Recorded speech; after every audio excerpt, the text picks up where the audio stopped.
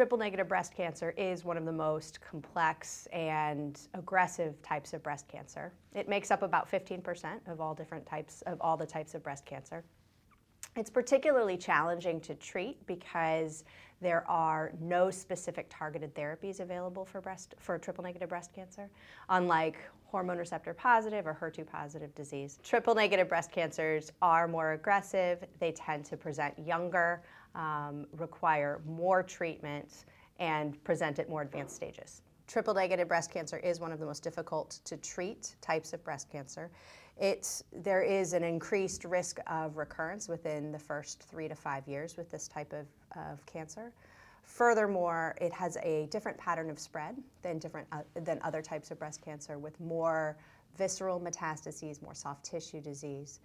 And finally, because it is more aggressive and without targeted options available for this disease, we're limited only to cytotoxic chemotherapy, at least as of, except for very, very recently.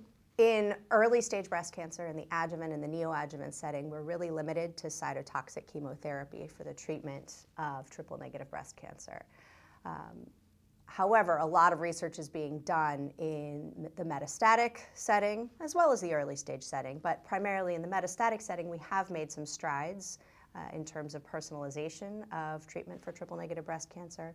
For example, the recent IMpassion data includes nab-paclitaxel in combination with atezolizumab for triple-negative breast cancers in whom there is PD-L1 expression. And secondly, the use of PARP inhibitors such as olaparib, talazoparib for BRCA mutation carriers. There's a lot of additional work to be done looking at specific other gene mutations and other types of targeted therapies. Plenty of research ongoing in those regards. The current approach to the treatment of metastatic triple-negative breast cancer includes sequencing of cytotoxic chemotherapies. Generally speaking, that's single-agent therapies used one after another.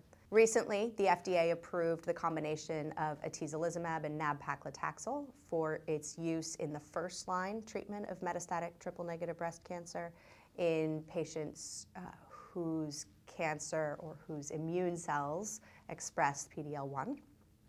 However, the remainder of treatment options that are currently FDA approved are just cytotoxic chemotherapies.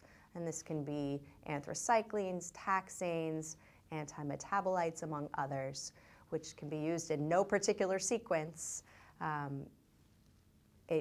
one after another. I typically reach for a taxane in the first-line setting. However, this can really depend on the patient's prior treatments, prior history. For patients who have already received an anthracycline or a taxane, I might reach for an antimetabolite such as capecitabine, or for people with a lot of visceral disease, perhaps a combination of gemcitabine and carboplatin, and of course use of a PARP inhibitor for those who have a BRCA mutation. I've recently started checking PD-L1 status in the immune cells of triple-negative breast cancers to consider the use of immunotherapy in combination with a taxane in the first-line setting, as per the recent IMpassion data.